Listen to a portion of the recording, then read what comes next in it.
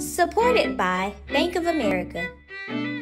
Hello, my name is Shanita Sneed and I am a club director of the Boys and Girls Club of Greater Houston. For today, It's Lit Tuesday, I have two amazing special guests. Hey guys, my name is Carlos. I'm Nicole and welcome to this week's edition of Page Turners.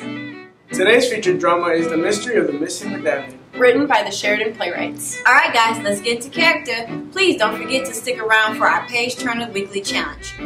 Page Turners is a program for all club members to enjoy literacy in 3 easy steps. Watch the weekly Page Turner video on It's Lit Tuesdays. Find a book or text that you like and read it. And participate in our Page Turner Weekly Challenge by You can log on to Biblionasium.com. Lights, camera, action! The Mystery of the Missing Medallion by Sheridan Playwrights. A small village somewhere in time in England. It was dusk. Town people were strolling in town square. Someone bumps Emma from behind.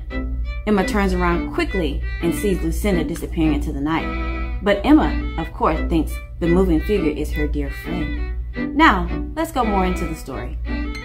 Oh, excuse me. Logan? He's certainly in a rush. Oh no! My medallion! It's gone! Help! I've been robbed! Help! What's going on? What did you say was stolen, miss? By whom? It was my necklace. It was very valuable. By whom?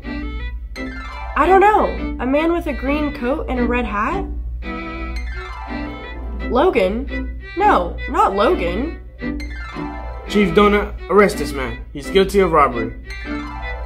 What? That's ridiculous. Emma, you knew I wouldn't do this. See, I told you he was a culprit. Wasn't that a great play? I wonder what will happen next. This week's Page Turn Challenge is for you to think about the play we just read and tell us what happened next. This is called an inference. Thanks for joining us again on Page Turners. Make sure to come back next week on It's Lit Tuesday for more literacy fun and for a new challenge. Make sure to give this video a thumbs up and subscribe to our channel. As always, readers are leaders.